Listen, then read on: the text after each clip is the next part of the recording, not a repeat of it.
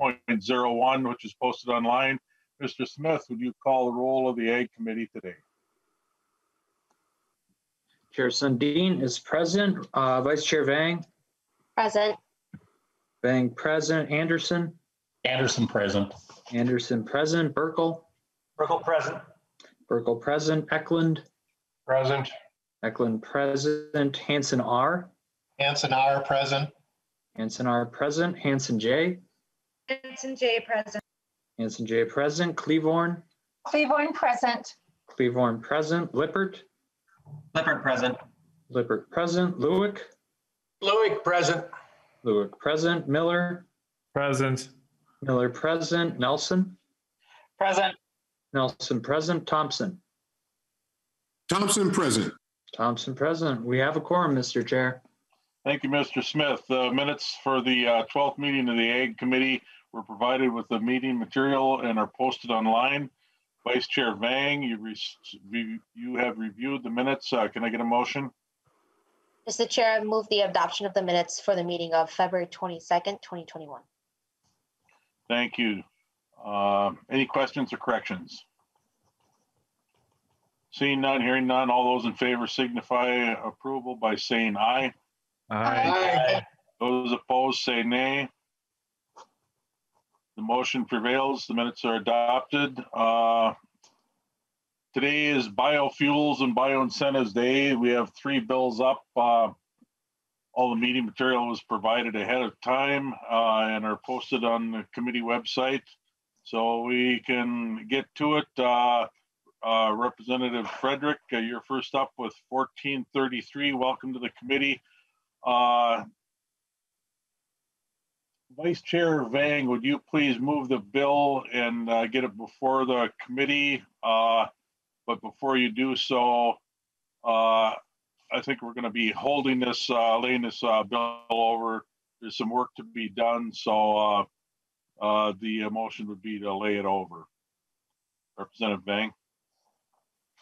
Mr. Chair, I move that House File 1433 be laid over for possible inclusion. Okay, Chair Frederick, welcome to the committee. Please begin. Thank you, Mr. Chair, committee members. My name is Luke Frederick. I'm here to give a brief introduction of the biofuels bill.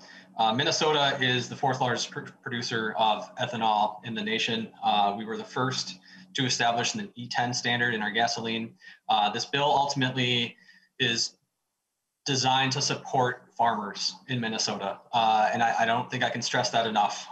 There's multiple aspects of this bill. It's not simply saying, farmers are awesome, which they are, but at the end of the day, its purpose is to support the farmers throughout Minnesota.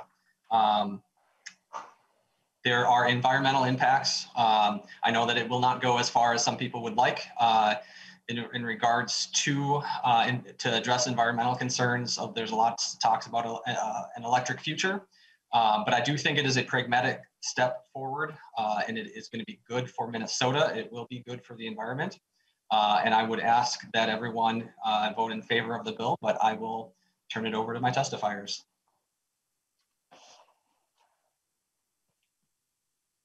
Who's up first for your testimony?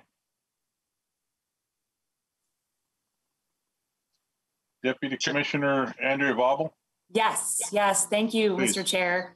For the record, my name is I'm Deputy Commissioner Andrea Vobble, and I'm so thankful to be here today. A huge thanks to the committee for hearing this bill and to Representative Frederick for carrying it. So this bill is a big priority of the governor, and I think it reflects a lot of the great work that was done by the Governor's Council on biofuels the last year.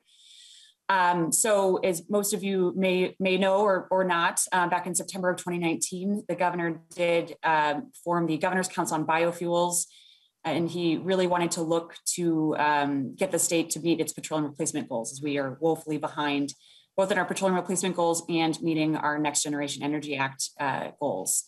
And so we put together a great team of folks from around the state who represent a lot of different entities to talk through how we can meet those petroleum replacement goals and what are some strategies to get us there. And even through the pandemic, we met several times over the last year and came to a great consensus with a number of recommendations that I think are extremely beneficial, not only for our agricultural economy, but also for our carbon emissions. So one of the other things is the Department of Transportation put out the pathways to decarbonize the transportation sector. And it was clear from that report and the modeling that we need biofuels to meet those goals.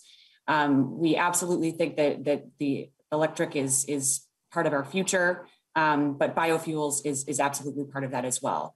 So we have this bill, which represents a significant portion of what was in those recommendations. We understand that there are some concerns. I think we have been very vocal that we are willing to work through those. This is a place for us to start, but we feel very strongly that biofuels has to be part of the future, and that this is the place to start. So with that, I was going to have Bob Patton from our agency just walk through the bill, so you get some highlights of what it actually does. Okay, thank you very much, Bob Patton. Please identify yourself and continue. Yeah, thank you, Mr. Chair, members. I'm Bob Patton, and I'm with the department work in the Ag Marketing and Development Division. And I'm going to give the briefest walkthrough I can give of Representative Frederick's bill. It implements key recommendations of the Governor's Council on Biofuels. And I'll note there's a related proposal in the governor's budget that I'll describe as we work through. The bill modifies statutes pertaining to 3 agencies, the Agriculture, the Pollution Control Agency, and Commerce. Sections 1 and 2, which are on pages 1 and 3, create new sections in the Agricultural Development Statute. Section 1 creates a new biofuels education and marketing program in agriculture, in the Department of Agriculture, and its purpose is to make grants and contract for services on the topic of education and marketing. Section 2 creates a standing council comprised of experts on education and promotion to advise the commissioner. And I want to note here that there's no associated funding proposed in the governor's budget at this time. The intent is to create a structure and a fund for initial funding, which we expect to come from the agriculture and industry groups. Section 3 on page 4 amends the statutory authority for the Pollution Control Agency's underground storage tank program rules. It requires all new equipment in the state to be E25 compatible, so that's 25% ethanol. And this should not be a burden because it's our understanding that most, if not all, new equipment on the market is already E25 compatible. Sections 4 through 13 to the end of the bill amend the oxygenated gasoline statute, which is administered by Weights and Measures in the Department of Commerce. It changes the content requirement, which is currently E10, creates standards for both E15 and E25. It makes changes according to a timeline, E15 no sooner than 2022 and E25 no sooner than 2031. The standards apply only if the commissioners of Agriculture, Pollution Control, Commerce, and the Department of Transportation determine that certain conditions are met. 2 of those conditions pertain to the readiness of biofuels infrastructure, which is really the biggest key issue for delivering higher biofuels blends. One of those conditions is that independents and chains of 2 or less have had an opportunity to obtain financial assistance, and this relates directly to the budget request. The governor's budget includes $4 million for the biennium for biofuels infrastructure financial assistance, and that also includes policy language. I'm going to skip to section 12. That allows sellers 1 dispenser for E10, and that's of course to accommodate vehicles that are older than 2001. And Section 13 exempts small distributors, 2 or fewer, from the content requirements. So happy to stand for any questions. Thank you. Next up, we have Mr. Thalman, Board of Directors, Minnesota Corn Growers Association. Please identify yourself and proceed with your testimony. Thank you. Mr. Chair, members of the committee, my name is Brian Thalman.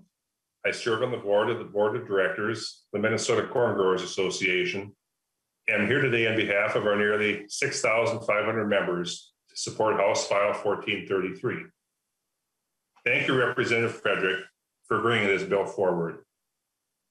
House File 1433 includes key recommendations from the Governor's Council on Biofuels. I was honored to host Governor Walz on my farm in Plato in September of 2019 to announce the formation of the council, and also had the privilege to serve as a member of the council. It was not easy to reach consensus and policy recommendations virtually, but I'm really proud of the final product and my contribution to it. I am pleased to also testify in support of the recommendations put forward in this bill that will help our state continue to lead on biofuels issues and result in a broad set of benefits. The amazing corn kernel provides ethanol from the starch while also providing rich, dried distiller's grain, protein-rich dried distiller's grain, and corn oil all at the same time from that same kernel. The cornfield where this kernel was grown also benefits from the production and return of 10 tons per acre of stalks, leaves, and roots to the soil, building the soil's organic matter for future generations. The ethanol industry is crucial to farmers' economic vitality while providing multiple benefits to Minnesota's consumers, communities, and economy. Ethanol is a clean and burning fuel that helps to improve air quality by reducing particulate emissions and has lower carbon emissions compared to gasoline, allowing an entire tank of gas to burn cleaner. Minnesota has long been a national leader in biofuels policy. We are the first state to require ethanol blended fuels in 1997 and have made additional strides since then. We can continue that leadership by moving to a 15% blend of ethanol now, while paving the way for even higher blends to 25% as outlined in the bill. Ethanol marketing faced huge challenges last year due to COVID. State policy can provide more certainty to the Minnesota ethanol market, using more of our homegrown product to benefit consumers and our economy. House File 1433 can help Minnesota's ethanol industry and farmers recover from economic swings last year. Some may ask if our state has sufficient production of corn and ethanol to meet a 15% or even a 25% standard in the future. The answer is yes. After the 15% standard is enacted, we will still be exporting over 2/3 of the ethanol that we produce in the state to customers beyond Minnesota's borders, and a move to 25% would utilize more of the ethanol produced here. Thank you for your time. I'd be happy to answer questions. Okay, we'll be holding questions until after all the testifiers are done. Next, we have Joel Bordewick, plant manager of the Poet Refinery in Bingham Lake. Please identify yourself for the record and continue. Mr. Chairman, members of the committee, my name is Joel Bordewick, and I am the general manager at Poet Biorefining in Bingham Lake, Minnesota. Thank you for the opportunity to appear today on behalf of the Minnesota Ethanol Producers Association and voice our support for House File 1433. We firmly believe that creating the biofuels education and marketing program and upgrading the state's minimum fuel standard to E15 and eventually 25 will greatly benefit Minnesota's economy, environment, and air quality. Poet is one of the largest producers of renewable biofuels and bioproducts in the world, operating 4 bios here in Minnesota. We are extremely proud of our state's longstanding policy leadership on renewable fuels, especially the distinction of being the first state to require E10, as both Representative Frederick and Mr. Thalman just mentioned earlier. A lot has changed since E10 is set as the standard back in '97. Today, ethanol production is far more dynamic, more efficient, and more sustainable than ever. First, it's important to recognize that today, biorefineries don't just produce ethanol, as Mr. Thalman mentioned. We produce nutritious feed, corn oil, renewable CO2, dry ice, industrial grade alcohol, hand sanitizer, and a growing number of renewable products designed to replace petroleum. And we do so using far less water and less energy, especially when compared to fossil fuels. Over the last decade, in 10 years, average water consumption for ethanol production has been cut in half. Specifically at Poet, we've taken water sustainability much further than that. All of our 20 plants across the country use total water recovery, which means we use filtering and recycling to eliminate all water discharge, virtually all in all locations, but at our location specifically, all water discharge is removed. Ethanol plants have also cut energy consumption by 42% since 2001, and ethanol is continuously improving in efficiency and sustainability. The latest scientific analysis shows that life cycle greenhouse gas emissions for ethanol are 46% lower than gasoline and could soon achieve net zero emissions in the near future. That can help Minnesota meet our goal of reducing emissions statewide by 80% by 2050. According to a recent report, shifting to E15 in Minnesota can remove 332,000 metric tons of CO2 annually, the equivalent of removing 72,000 vehicles from our roads each year here in Minnesota. Ethanol has many environmental benefits, but it's much better for public health. Shifting the state to E15 would improve Minnesota's air quality by dramatically reducing toxic tailpipe emissions like benzene, toluene, xylene, which are linked to increased risk of cancer, respiratory disease, and numerous other health issues. Higher ethanol blends like E15 also save money. This isn't a more expensive product. The fact shows that E15 saves drivers 3 to 10 cents per gallon every time you fill up. So shifting Minnesota's fuel standard from E10 to E15 would set a level playing field for all fuel retailers. Retail adoption of E15 is easy and affordable, and it's a transition that has already started across Minnesota. In most cases, existing E10 infrastructures can accommodate E15. Both the major gasoline dispensing manufacturers, Wayne and Gilbarco, they already warranty equipment up to E15. And last but equally important, Minnesota's fuel standard shifting to higher ethanol blends will support the farms, rural jobs, economic growth across Minnesota. Predictable demand growth for E15 would also support thousands of good paying green jobs, attract new capital investment, and generate additional tax revenues in rural communities across Minnesota and our state. The Minnesota Ethanol Producers Association extends our thanks to the sponsors of this important forward-thinking legislation, and we respectfully ask members of the committee to support House File 1433. Thank you. Thank you very much. Next up, we have Gary Werdish with the Minnesota Farmers Union. Welcome to the committee. Thank you, Chairman and committee members. I'm Gary Werdish. I'm president of the Minnesota Farmers Union. And in Farmers Union, we're a grassroots organization representing farmers and rural communities. And I also assist my son in his farming operation. I just want to reinforce what's previously been said, but when Minnesota passed the bill in 1997, it was also one of the best economic development tools that we've had in the state of Minnesota. The economic activity to the state has really been a huge benefit. The ethanol program, it not only provides the farmers a market for their product, but a lot of good paying jobs in rural communities.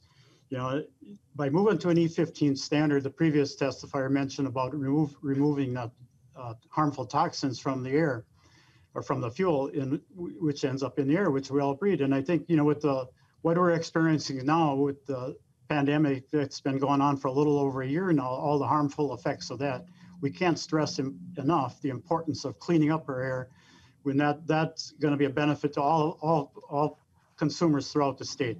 So, higher blends of ethanol is just a win-win. It's a win for farmers. It's a win for consumers by lowering the price at the pump.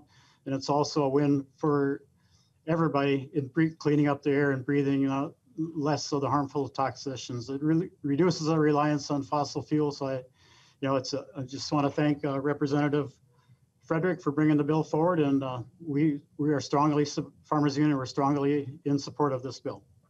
Thank you. Thank you, Mr. Wordish. Next up, we have Kevin Papp with the Minnesota Farm Bureau. Please identify yourself and continue. Mr. Chairman, members of the committee, my name is Kevin Papp. My wife Julia and I own and operate a 4th generation farm in Blue Earth County. I'm president of Minnesota Farm Bureau Federation, general farm organization made up of 78 county farm bureaus with nearly 30,000 members. Climate and weather affect every one of us, but farmers not only pay close attention to our climate and weather, we're dependent on it to be successful. Minnesota Farm Bureau members want to be part of the solution to reduce emissions. Minnesota Farm Bureau members want to do our part to protect the soil, air, and water. Climate solutions are a priority at the local, state, and national level with Farm Bureau. Policies addressing climate change must support agriculture producers and the rural communities by advancing economical, sustainable, environmentally smart practices. Minnesota is a leader in renewable fuels. Let's build on our history and be the first state to move to a year-round E15 standard that enables farmers to do our part in growing and producing a cleaner burning, higher octane fuel that reduces greenhouse gases. Increased use of renewable fuels by moving to an E15 standard is the fastest way to reduce greenhouse gas emissions in our state. It is something we can and we should do as soon as possible. We are in full support of this bill. Thank you. Okay, thank you, Mr. Papp. Next up, we have Timothy Gross, Executive Director of the Minnesota Petroleum Marketers Association. Please identify yourself and continue. Good afternoon, Mr. Chair and committee members. My name is Tim Gross. I'm the Executive Director of the Minnesota Petroleum Marketers Association. We represent the 450 licensed fuel distributors found across our state who own and operate the majority of convenience stores. We are the multi-generational family businesses and farm co-ops that supply the energy needs to Minnesota farmers. NPMA supports the increased use of higher biofuel blends. We believe higher biofuel blends will play a very important role in the future of liquid fuels. That being said, we have some very serious concerns with this bill under its current language. Our issues center around our underground storage tank systems. Per EPA and MPCA rules, we cannot store or sell any product above E10 without demonstrating our equipment is compatible. This is done by UL listing and manufacturer certification. This is black and white. We cannot and do not have the freedom to demonstrate compatibility with statements like the equipment is probably okay or would most likely work. Information provided in the Governor's Biofuel Council included that 3,500 regulated UST facilities are found in Minnesota. Approximately 85 of those cannot demonstrate compatibility with the higher biofuel blends greater than E10. The length of time required to demonstrate compatibility would be a minimum of 10 years at a current cost of $771 to $784 million. Our main concerns with the bill are fairly straightforward. One, per line 4.32, the timetable for the effective date is unrealistic at July 1st, 2022, resulting in a majority of our members with two choices: break the law or choose to go out of business. Number two, there's no direct funding with this bill to help retailers with the $784 million price tag. And number three, lines 6.18 through 7.5 are an attempt to build some safeguards for my retailers, but these fall well short of their good intentions. The decisions on the safeguards are put in the hands of 4 agencies with subjective measurements with terms like has had adequate time or has been afforded a reasonable opportunity. No business, retailer, or farmer could operate under such uncertainties. Also, an exemption is made to my smallest members. This does not help these retailers, but puts them at even more severe competitive disadvantage they find themselves today. with price differentials between 3 and 29 cents per gallon between E10 and E15. These small retailers are the ones that need E15 now, not to be exempt. The results of these safeguards would be business uncertainty, financial hardship for many leading to closure, EPA, MPCA enforcement actions, and for the smallest retailers, business closures due to competitive disadvantage. These closures would provide less competition and higher consumer prices and less consumer choice. So in conclusion, these bills need to address 3 simple areas. First, a timetable that reflects a realistic timetable, providing a minimum of 10 years. Second, any biofuel minimum standard needs to be directly tied to stable annual funding support covering this $784 million cost.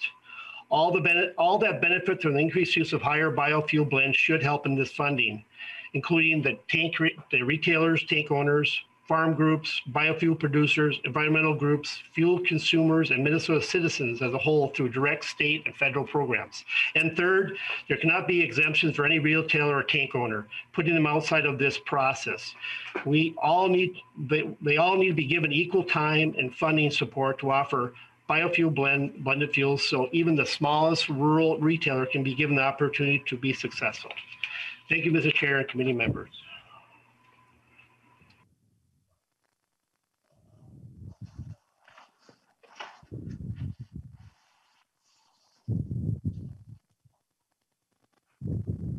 Mr. Chair, you're on mute. Sorry. Next up, we have Mr. Rudnicki. Please identify yourself and continue. Good afternoon, Chair Sundin and members of the committee. My name is Timothy Rudnicki, and I represent the Minnesota Biofuels Association. It's an organization that serves ethanol producers in Minnesota. And I think more importantly, we actually have producers that account for about 700 million gallons of production in the state. And also, we serve at the interface between ethanol producers, fuel wholesalers, and fuel retailers.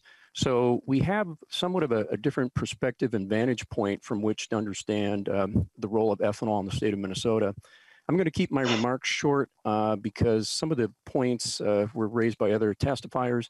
But I think what's important here is I want to affirm that Minnesota Biofuels Association supports the work of Representative Frederick and House File 1433.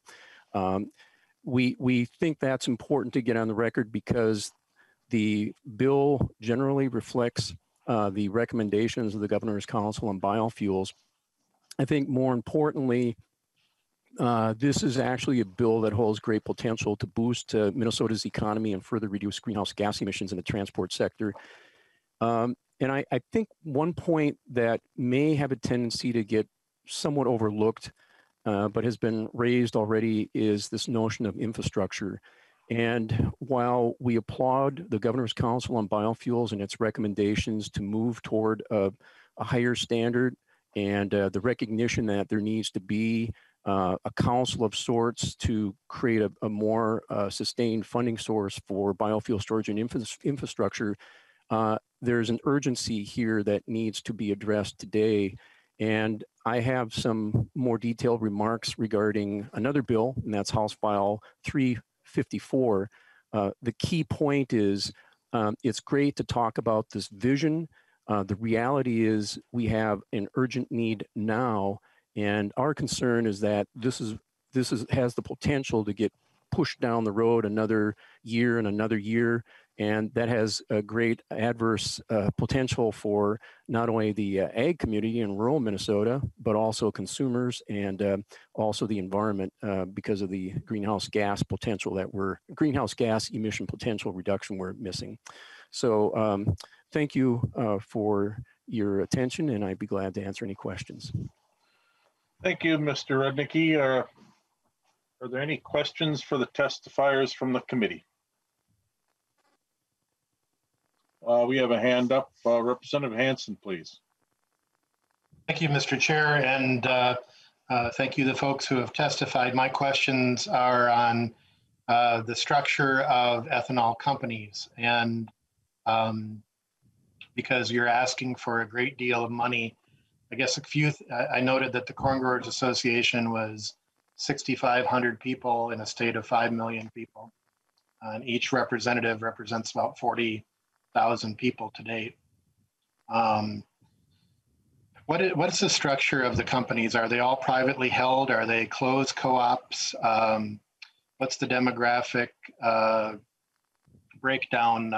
Are there people of color who are members or owners of the ethanol companies? How is the outreach to underserved communities? Just maybe, and I know that's a lot to ask for, but generally, how does the structure work for the industry? And I realize there's a variety of models. Representative Hansen, were you directing your question towards one specific testifier, or is that an open question? That's an open question. I think Poet could maybe describe how they're structured, but and the various ethanol industries on whether they're farmer member, closed co-ops, open co-ops, investor-owned, private entities. That would be helpful. Mr. Frederick, would you like to take that one on? Yes, thank you, Mr. Chair. Representative Hansen, Poet, our 4 bios in Minnesota, each are kind of a unique setup. Poet is a private company, but there are farmer owners at different bios. Each is set up a little bit differently. But each bio does have, there are different bios that do have farmer ownership. Representative Hansen? And what's the percentage of female owners or persons of color, underserved communities, tribal members? You know, as a house, we're trying to look at equity and how do we make sure that it is one Minnesota for everyone. And I'm just concerned if we're only providing financial support here for a small, narrow thing. How do you work at incorporating and invigorating more ownership if it's possible? I mean, are these closed? Does everybody own it already, or can people buy into the company? And maybe not just Poet, but some of the others could answer. Mr. Bedard, please. Yes, thank you, Mr. Chair. Representative Hansen, I probably am not in a position where I can answer that intelligently. I could answer more specifically towards my biorefinery. But is that something I can return an answer to? Can I get an answer and get that in front of this committee? Mr. Bedard, we'd welcome any written testimony at any time, please. Mr. Chair, this is Brian Thalman. Could I make a couple comments? Go ahead, Mr. Thalman, please. Mr. Chair, Representative Hansen, I can speak on behalf of one of our 20 plants in the state, and that's Heartland Corn Products at Winthrop, Minnesota. I have been on the board of directors there for 15 years. We are a farmer member-owned cooperative with over 900 members, and we have a wide variety of members. They're all ag producers, men and women of southern Minnesota in general. The bigger part of this picture, though, to me, is not looking at the specific ethanol plant. It's looking at the product being produced from the ethanol plant. And we're currently talking about ethanol being produced in the corn producing facilities, because that is the highest, the most economical way to do it in an environmentally friendly way. As we move along, there are opportunities to produce ethanol from other biofuels. I had the pleasure of serving on the Biofuels Council with 1 or 2 individuals from the timber industry. They have got ideas to use some of the waste products from some of our northern regions, which would probably get us up closer to, maybe serving some of the other people in the state. To me, we're going to have multiple ways to produce a product, but it's going to be the end result of the product we're producing that's going to benefit every single citizen in the state, no matter where they live, where they come from. But improving the environment for everyone is really how we feel the biofuel industry is going to come forward, and that's going to be the benefit to all citizens. Thank you, Mr. Thalman. Representative Hansen, any further follow-up? A quick follow-up. I got on my text this morning from Farm Journal. Price of bushel March 21 was $5.50 a bushel. So I'm concerned on how ethanol works out at that. I think soybeans were above $13. I realize it's different from the terminal to the local site, but it would seem there'd be some concerns on feed costs for livestock. Acres going in are coming into production that hadn't been in production. All of those things, you know, I'm just wondering on the math on this, when in addition to the federal money that comes in for corn production, I appreciate the earnestness and the eagerness of everyone who's testified, but Minnesota is not the same as it was in 1997.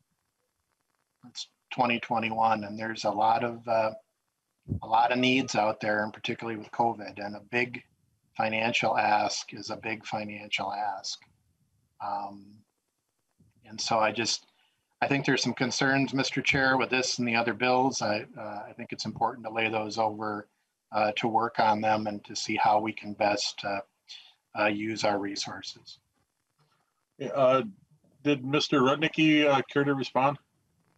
Just a brief comment, Mr. Chair.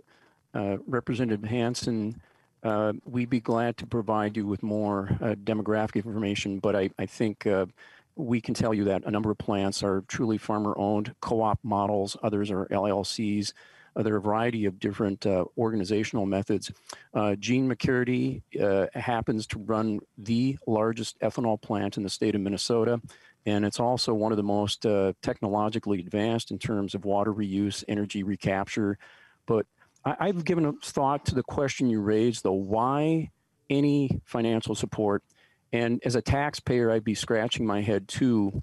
And I was going to reserve this actually for comment on House File 354, but it comes down to something pretty basic to me. And that is, if you want to do immediate greenhouse gas reduction with the rolling stock that's on the highway right now, the easiest thing we could do is to make available to Minnesota consumers E15. And I'd be glad to provide you with the research from the Energy Resources Center at the University of Illinois, Chicago. But Dr. Stefan Mueller's really examined this. And the long story short is, if E15 were the standard, we'd have 1.07 million metric tons annually reduced. If you go from E10 to E15, the delta is 358,000 tons. Somebody had mentioned the number of equivalent vehicles that's taken off the road. According to his calculations and the EPA calculator, that's about 75,000 vehicles. And I was asking myself, what could you do with $17 million? Because that's what's in the House File 354. $17 million gets you almost to the point of market penetration for E15, where you're going to have more diverse use of this lower carbon fuel. If you multiply 20,000, assuming that's what an EV would cost, you're talking more than $1 billion. So from a social welfare and environmental health perspective, and from just trying to deal with the existential threat of climate change, it's a lot of money given all the pressing social challenges we're dealing with. But it seems like a small investment for much longer returns. And I'm more than happy to provide you with more metrics. I know there are a lot of other things you want to discuss at this meeting today. Thank you, Mr. Rudnicki. We have Mr. Wordish for some brief comments, and we have two more hands up. So let's move along briskly, please. Yeah, I'll be brief. I just want to point out, Gary Wordish, President of Minnesota Farmers Union. I just want to point out the health benefits as we increase the amount of ethanol by also reduces the amount of toxins in the gasoline that we breathe. That the huge benefit of that is going to be in the heavy metropolitan cities, where you have the densely populated areas where you get a lot of traffic and a lot of exhaust fumes. So it'll be a benefit to the whole state, but those areas would be the ones that would really have the benefit right now of increased health benefits. So we're out in the open, we're in the rural, we have cities that we have only, very sparsely populated, but so I just wanted to point that out briefly. Thank you very much. Representative Burkle, please. Thank you, Chair Sundin. Before I ask my question, could you confirm for me, we are laying this bill over? Is that correct? That's true. Okay, thank you very much. Thank you, Chair. And so my question first is for Deputy Commissioner and possibly maybe Mr. Papp and Mr. Wordish, but could you give me a little clarification on how the Governor's Council on Biofuels was put together? And I mean, my concern is that there seems to be very little livestock representation. I know Farm Bureau and Farmers Union would cover some of that ground, but given the need the ethanol industry and the corn and soybean growers are looking for a level playing field, and while I appreciate the need for certainty and predictability in markets, I can attest personally to the fact that volatility created by these mandates for the livestock industry is hard to pass along to consumers. And in my situation in particular, in a small co-op marketing poultry, it could be detrimental beyond people's understanding for feed costs. So I'll chime in with Representative Hanson's comments about feed costs. And so given we can't control weather and droughts happen, I'm just curious how much conversation was had on the council about livestock's, and I'm talking about this beyond DDGs. I think we all know what DDGs add to the feed mix, but I'm just curious if there was any conversation from livestock's perspective, and maybe Deputy Commissioner could comment first, and maybe Farm Bureau and Farmers Union. Commissioner Bobble, please. Much, Mr. Chair and Representative Burkle. I'll kind of speak to how the council came about and the representation, and then I see we've got two of our members here who can speak to the more specifics. So what we did was we did an open request through the Secretary of State's office and asked people to apply. We did require in the executive order, we wanted folks who represented transportation, environmental groups, farm organizations. We tried to get a whole host of folks to represent a lot of different interests. I will say from what I recall, and I'd have to just double check, I don't recall anybody from the livestock industry specifically applying, but we know that our general farm organizations have a lot of expertise in this area and represent a lot of livestock farmers. So we felt really confident and good in the representation that was there from those organizations. So that's how it was set up. It was an open appointments process, and we tried to have some just look at where folks were in the state and make sure that we had a lot of diverse voices at the table. Thank you, Commissioner. Representative Eklund. Oh, Mr. Chair, I think if I think Mr. Papp or Mr. Wordish wanted to maybe speak to Mr. Burkle's question. That'd be fine if they keep it brief. This is Kevin Papp. I will be brief. Sustainability is so important to all of us. It's important to us in agriculture, but probably the most important sustainability is generational sustainability, that ability to have that fifth and sixth generation. And one way to do that is to add value to the commodities that we grow. We do that with biofuels or renewable fuels, ethanol and biodiesel, but also with livestock. And livestock is very important, not only to add value to our crops, our farms, but also our rural communities. So that's something I think we all want to look at, certainly having those opportunities. It's important that we keep in mind that the price of corn is an expense for some and an income for others. And that's why we've got to be real clear as we looked at prices, the futures prices. Remember, my corn is worth $1.12 less in this fall and $1.81 on soybeans this fall than it is right now. So as we look at prices, we want to make sure we look at which crops. Thank you. Certainly. Anyone else want to chime in? Yeah, Mr. Chairman, Mr. Wordish, please. Yep, I'll chime in a little, very brief. We experienced a lot of the food versus fuel debate back in, I think it was like 2012, whenever we had the last price rise in commodities. But if you look back over history, And even that time, the price of corn led the market that time, but it was due to about a 2 or 3 year extensive drought through the I-states. So we had reduced supplies. You go back through history, the times we've had big market prices for our commodities, especially the feed commodities, it's always been due to drought-related issues or weather problems throughout the world. Ethanol does help. It gives us a market, but it's not the weather is the big driver on the price commodities. So, Chair Sundin, I'd like to comment on that. Representative Burkle, please. I'll be quick. I understand that droughts do affect markets in that way. The point I'm making is we can't necessarily affect the weather, but mandates skew markets. And in that situation, what I'm looking for as this bill is laid over is a conversation about protecting livestock in the worst case scenario. Thanks. Thank you. Thank you, Representative Eklund. Thank you, Mr. Chair. And first off, I applaud the corn growers and other ag groups for looking for value add. I worked in the paper industry where they always had to look for value added products to make it profitable. So I understand where you're going. My question is probably for Mr. Patton, and then I'll have a comment afterwards. And Mr. Patton, did the council determine how long it would take our retailers to be able to come into compliance with this? And then I'll have a statement after your question, after your answer. Thank you, Mr. Chair. Yes.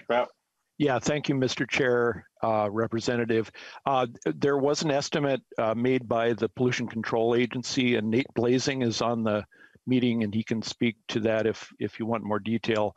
But there was a lot of discussion about the time frame, and the estimate with the current supply, essentially, of equipment contractors and the current equipment supply was estimated to be 10 years or more.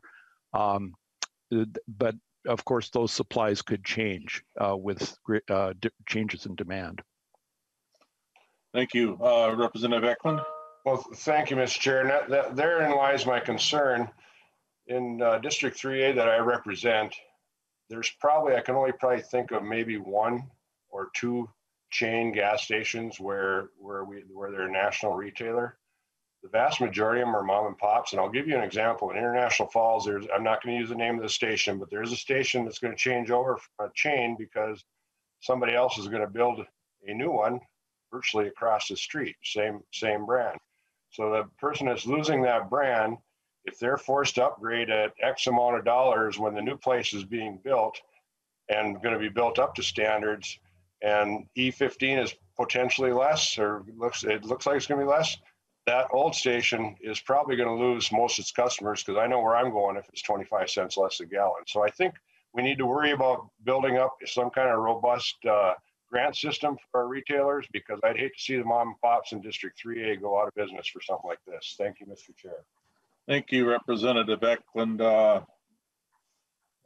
So as a result of the discussions today, House File 1433. Hey, Mr. Chair, can I just answer really quickly? Excuse me, Commissioner Bobble. We need to be brief. Okay. Be brief. Okay. Please. All right. Well, go ahead. I'll be catch brief. up with you later. Okay. Thank you.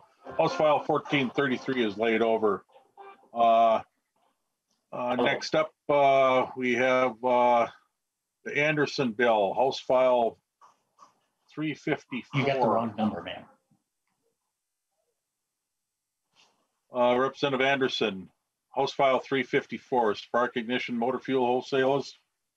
Thanks, Mr. Chair. Yes, I would like to move House File 354 for possible inclusion in the Ag Finance Omnibus Bill. Great. Go ahead with your testimony. Well, Mr. Chair, we also have a DE amendment, so let's also move that to get the bill in the shape that we have come up with to give the bill its best chance of moving forward. Okay. You just move, you're moving the A21 amendment? That's correct, Mr. Chair. Go ahead. Any discussion on that explanation? Well, I think Representative Eklund made an excellent point, and this bill, I think, addresses what the concern he has in terms of helping our smaller retailers compete in this potentially new marketplace. The reason we made the DE amendment to the original bill is to address the exact thing that he brought up. And what the amendment does is it provides a scale-up incentive program and helps the smaller retailers with a higher percentage of cost share than it would a larger retailer. And this bill does put a cap of up to 15 locations to qualify for this program. But again, we're trying to help the smaller operations. I like to call them the mom and pop operations, with the efforts to scale up and to come up to code and to do it correctly with the handling of E15 petroleum. Okay, now that we have the E21 amendment before us, any questions to that? We've heard the motion. All in favor say aye. Aye. Aye. Opposed? Okay, the motion prevails. The amendment is adopted. The bill is in the form the author would prefer. You have testimony from a couple of people that we're familiar with. Yeah, Mr. Chair, thank you. We don't need to belabor the point. I think there seems to be consensus that E15 would be a good move for Minnesota. The Governor's Council on Biofuels said that. MnDOT, even in their report on decarbonizing transportation, said that we need to have a program that would provide technical assistance and financial support to offer ethanol blends higher than 10%. And that's what this bill does. It gets at the real, I think, the problem with moving ahead with this, and that is providing funding to help build up the infrastructure for stations to handle E15 if in fact they have to make upgrades. So with that, Mr. Chair, I'd like to hear from our testifiers. Okay, Mr. Rudnicki, please.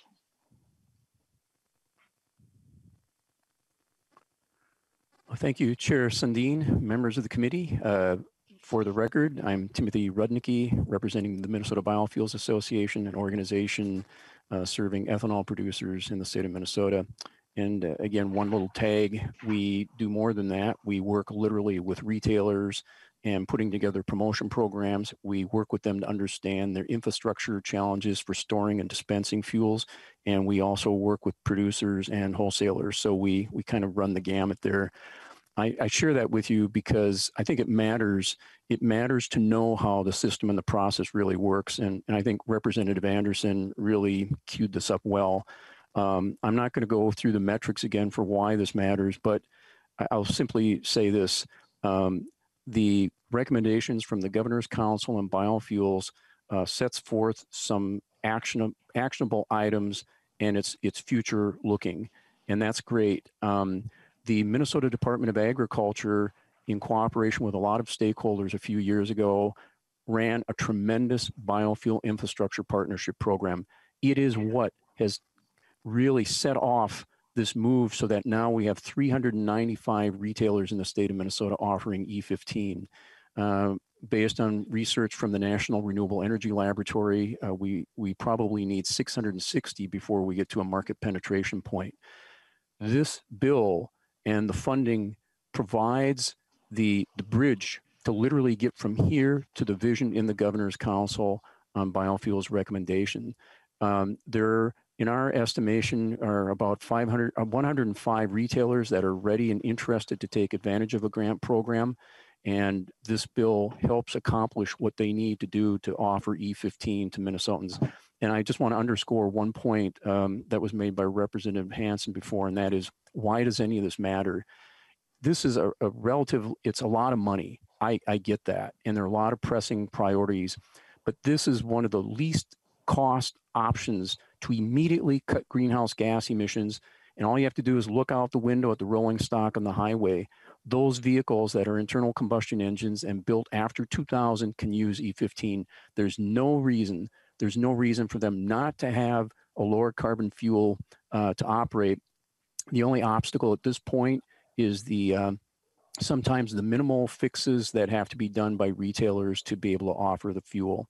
So again, we strongly support House File 354 because it is the bridge from here to a greener future. Thank you, Chair Sundin and members. Thank you, Mr. Rudnicki. The next testifier would be Mr. Gross again. Please identify yourself again and continue. Thank you, Mr. Chair and committee members. Again, Tim Gross with the Minnesota Petroleum Marketers Association. And I like to start my testimony today just correcting something that I misspoke that relates directly to House File 354. From the Governor's Biofuel Council, there were identified 3,500 regulated UST facilities across Minnesota. And I want to be clear that 85% of those today cannot prove compatibility with a higher ethanol fuel blend. So a bill like Representative Anderson's is very important on that path to achieve that, that proof of demonstration of compatibility. We are in support of this bill. We believe it's a great first step into this problem. As in during the Governor's Biofuel Council, we talked about the costs of this as a mountain of money.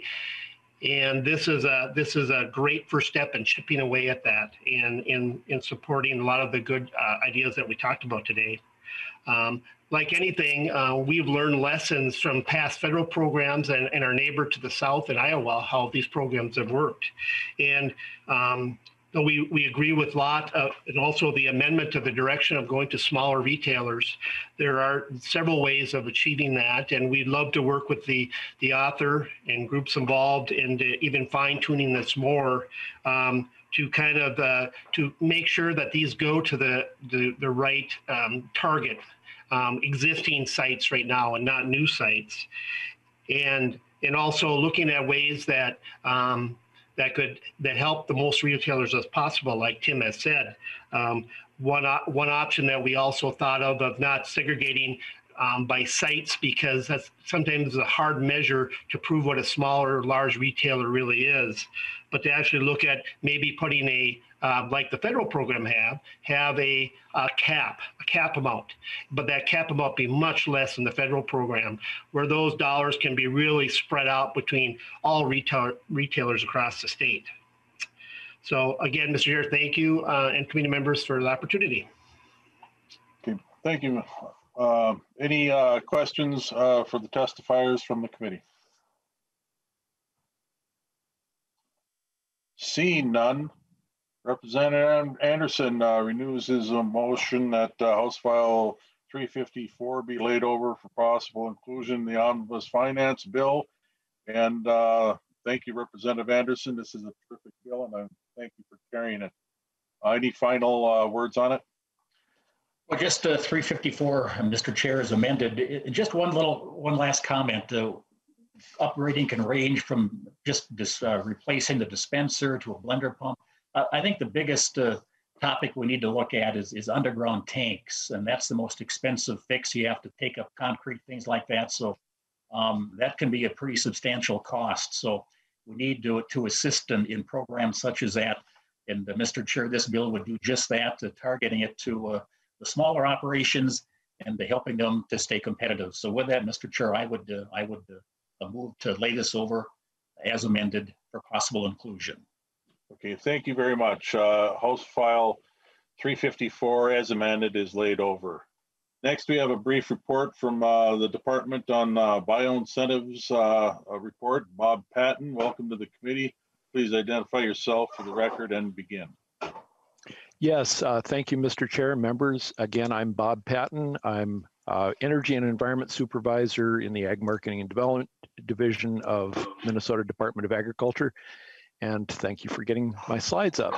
Oh, there they are. Thank you very much. Yes, thank you. I'm going to give a very brief overview of this report. First of all, just a refresher on the program itself. The Bioincentive program resulted from 2015 legislation, and it was modeled after the ethanol producer payment program that ran from 1986 to 2012. The producer incentives are to encourage commercial scale production of advanced biofuel, renewable chemicals, and biomass thermal energy. Next slide, please. The payments are after the fact. They're for production that has occurred, and so producers certify their production to us, and we pay by units of energy, millions of bridge thermal units, or in the case of renewable chemicals, we pay per pound of renewable chemical. Next slide, please. Here, there are yearly maximums per production type. And next slide, please. I'm going to run through these pretty quickly. And yearly maximum payments per facility. Next slide, please. Appropriations started off with 500,000 in the first year and went up to 1.5 million for through the 2018-2019 biennium, raised to 2.5 million for the current biennium, and next biennium are scheduled to go up to $3 million. I will note, and I'll cover it briefly later on, that we do have a budget request to increase that. Next slide, please. This is the history of the program. From the beginning, it was a slow start. We had surplus money that went back into the our agri grant programs. But by fiscal year 19, the program, use of the program grew to the extent that we were surpassing the amount of money in the fund by almost $27,000. Next slide, please. You can see that this biennium, we topped out the we topped out the 2.5 million in the first 2 quarters, and so that left about $3 million on the table. Excuse me. I can't. Yeah, for $400,000 on the table. Excuse me. You advanced to the next slide. Yes. I'm just trying to look at my number there. Excuse me.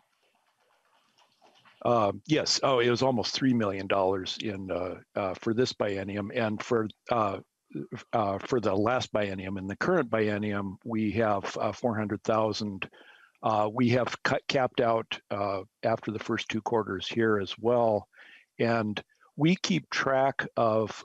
We still have companies make claims even when we don't have money, because we want to keep track of what the demand is. So we do fully expect that we'll be probably in the $4 to $5 million range of shortfall by the time we get to the end of the fiscal year. Next slide, please. We have a budget request for $750,000, so it would bring the total appropriation to $3.75 million. We fully realize that this will reduce but not eliminate the shortfall. And with that, I'd be happy to stand for questions. Thank you. Okay, thank you, Mr. Patton. Are there any questions to Mr. Patton on that presentation? Okay, seeing none. Boy, do I have a bill for you.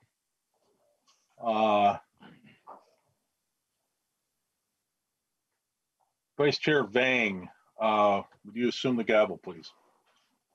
Yes, Mr. Chair. Chair Sundin, please move your bill and feel free to begin. I move House File 804 to be laid over for possible inclusion in the Omnibus Ag Finance Bill.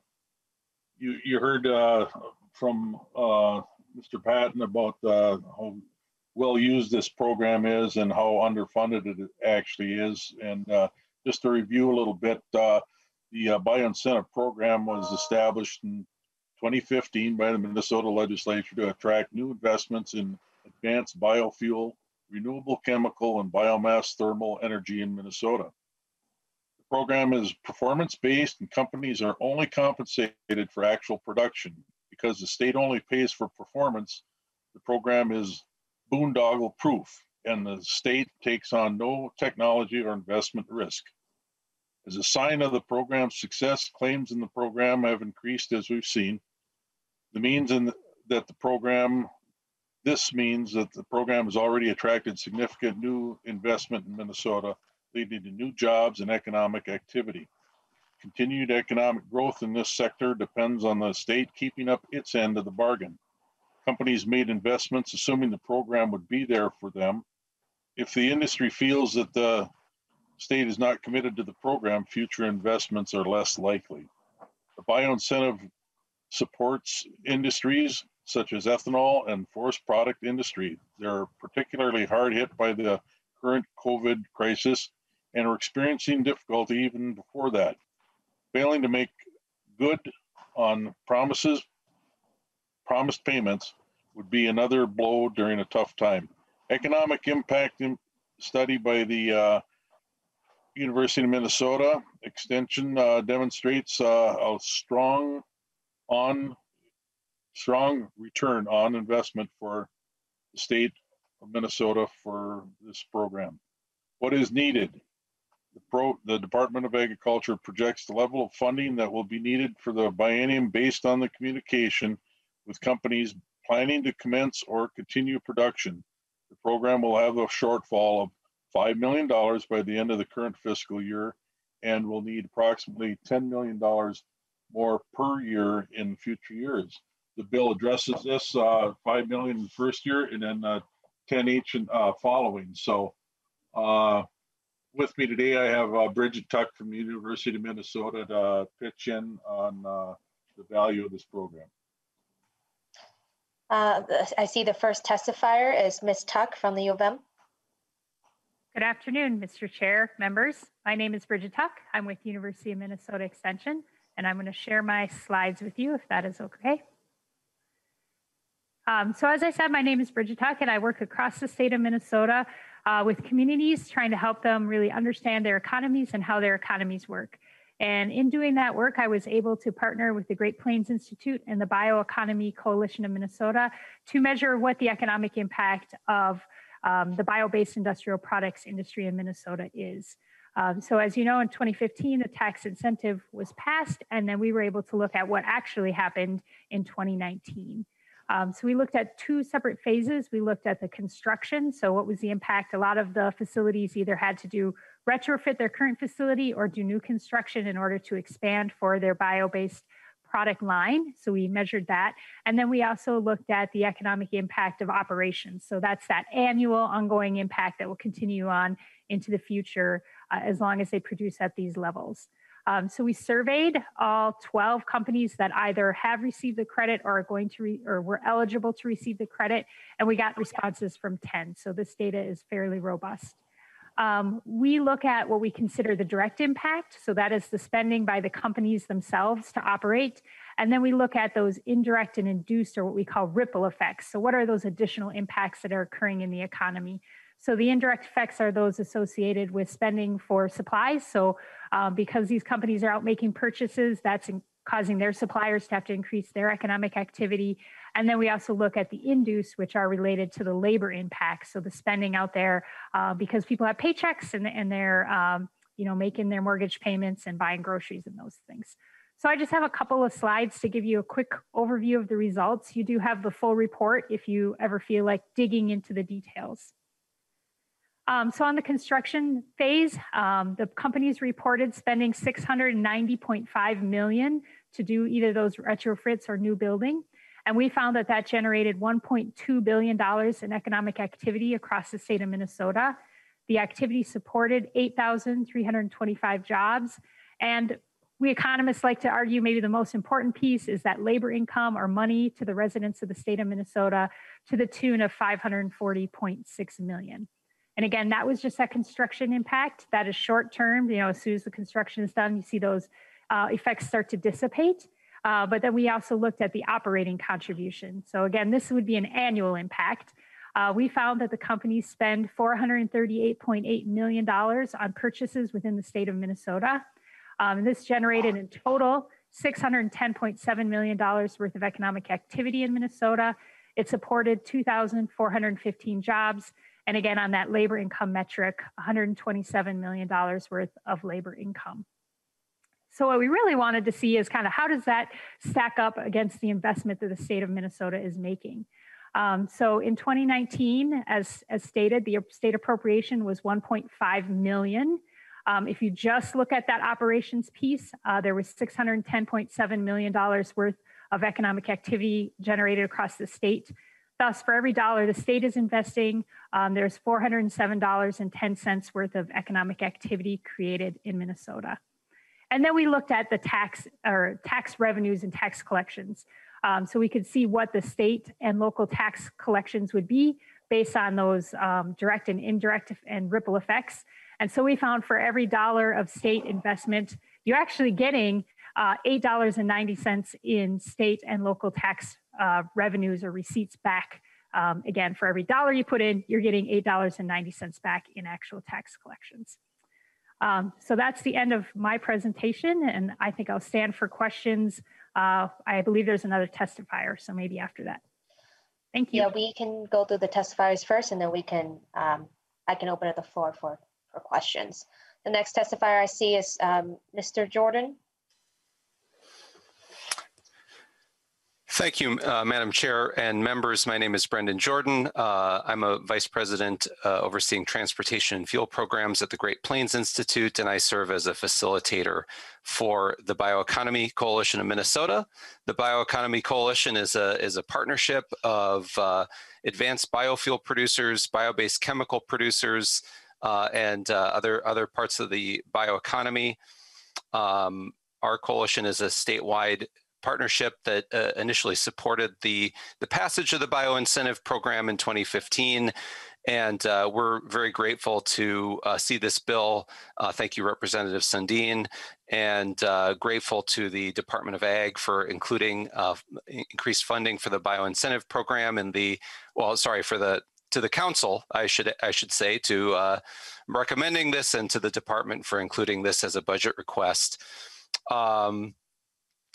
The Bioincentive program is, as Bridget Tuck illustrated, really providing a strong return on investment for the state of Minnesota, leading to a lot of, again, new investment and jobs impact. It really is a statewide program with projects ranging from cellulosic biofuel production at existing ethanol plants to move towards advanced biofuel production, bio-based chemical production to help diversify and make more sustainable over time our forest products industry. It's providing a critical role in creating a market for residuals from some of our existing forest products mills, a much needed market. There was some great questions before about equity implications of programs, and I just thought I would add that there's significant investment in a couple of these facilities from tribal communities, including Coda Energy and a project at the Fond du Lac Band. And I think this program complements very well a number of the other proposals you've seen today related to investing in higher blends and distribution of higher blends of biofuels. And this really helps support developing the next generation of advanced biofuels and bio-based chemicals to further displace petroleum-based fuels and products in Minnesota. Madam Chair, that's the end of my testimony. Of course, happy to take questions if there are any. Thank you, Mr. Jordan. I don't see any further testifiers, so I can open up the floor for members if members have questions or comments. Okay, seeing no further discussion, any closing, Representative Hansen? Thank you, Madam Chair. I had a question about the retroactive nature of the appropriation. Mr. Chair, or are you able to answer Representative Hansen's question?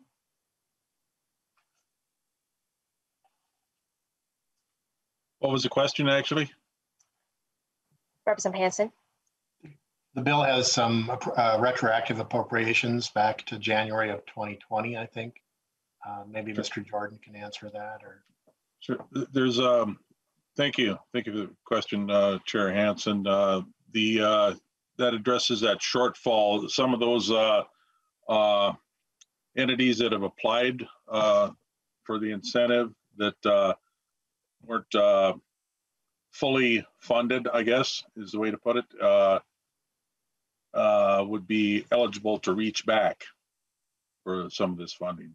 So that's all it is the promise has been made to these people, and this is a way to fulfill that promise.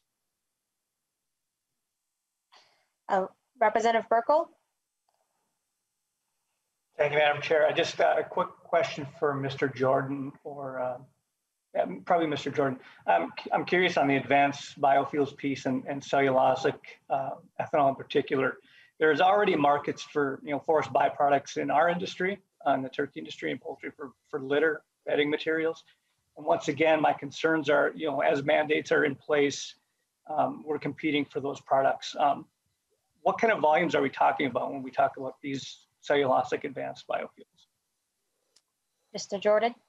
Madam Chair and Representative, the production that's occurring today in terms of advanced biofuels is primarily it's so-called corn kernel cellulosic ethanol.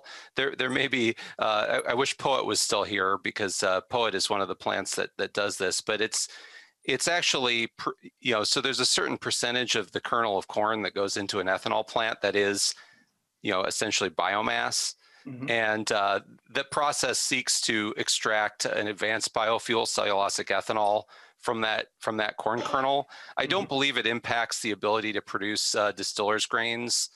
So I'm not sure it would have a lot of impact on existing markets. I should also add too, Representative, related to the question about mandates, this is an incentive, a performance-based incentive program, not a mandate of any kind. Mm-hmm. Follow-up, Representative Burkle? No, thank you. Thank you. Okay. Any further questions or discussion? Seeing no further discussion, then any closing comments, Chair Sundin, before you? Yes, thank you, Madam Chair. I do have some closing comments. You can see that this is a terrific program. It's woefully underfunded. The governor has addressed that in his bill, but this one brings it to a level where it's meaningful going forward here. So I guess rather than lay it over, during the committee here, I've got input that the Climate and Energy Finance and Policy Committee would like to see this as well. So I'd like to see this well vetted if they have an interest in it. I would much rather have the support of this committee with its send it on to the Climate and Energy Finance Committee with the recommendation of this committee. Okay. That would be my motion. Mr. Chair renews his motion to have House File 804 be sent over to Climate and Energy Committee.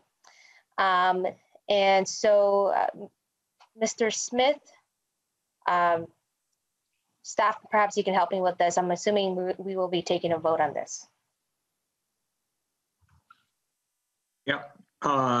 Chair Sundin. Aye. Sundin votes aye. Vice Chair Vang. Aye. Vang votes aye. Anderson. Anderson votes aye. Anderson aye. Burkle. Aye. Burkle aye. Eklund. Aye. Eklund aye. Hansen R. Hansen R, no. Hansen R, no. Hansen J. Hansen J, yes. I think I missed that. Hansen J. Hansen J, yes. Hansen J, aye. Cleavorn. Pass. Cleavorn pass. Lippert. Lippert aye. Lippert aye. Lewick. Lewick aye. Lewick aye. Miller. Miller, aye. Miller aye. Nelson. Nelson. Nelson aye. Nelson aye. Thompson. Thompson aye. Thompson aye. All right. I'm seeing 11 ayes, 1 nay, and 1 pass. And with that, the motion prevails and onwards to Climate and Energy Committee. Thank you, Chair Sundin, testifier. That is our last item of the agenda. Any announcements, Chair Sundin, before we adjourn? Just another note on this particular bill, 804 will be returning to us, returning to the Ag Committee. So you haven't seen the last of it. All right, thank you. With that, next meeting is next Monday, March 1st, and meeting is adjourned.